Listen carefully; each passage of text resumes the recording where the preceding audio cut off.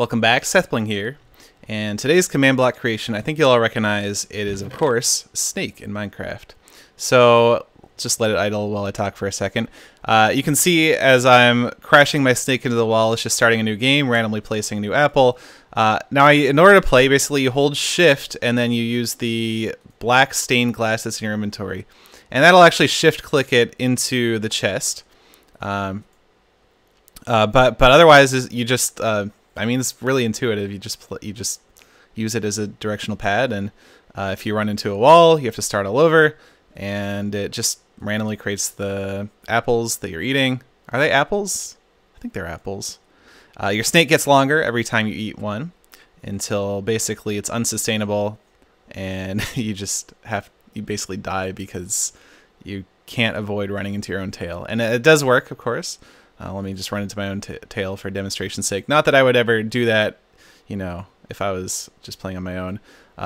If you're say, okay, let's crash. If you're say going left and you click right here, then it'll of course you'll crash into yourself and you'll have to restart.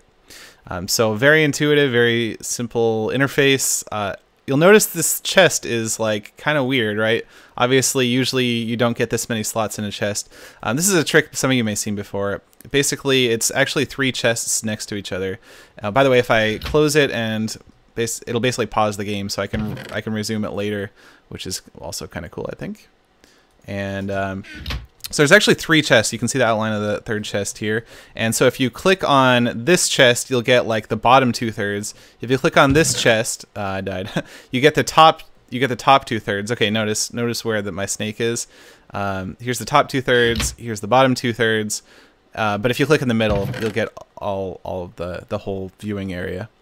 This works basically with a lot of armor stands and a lot of command block magic that I'm not really going to go into, but it is downloadable, and if you want to try playing it for yourself, it's I think a pretty functional version of Snake in Minecraft, and I think it looks pretty good.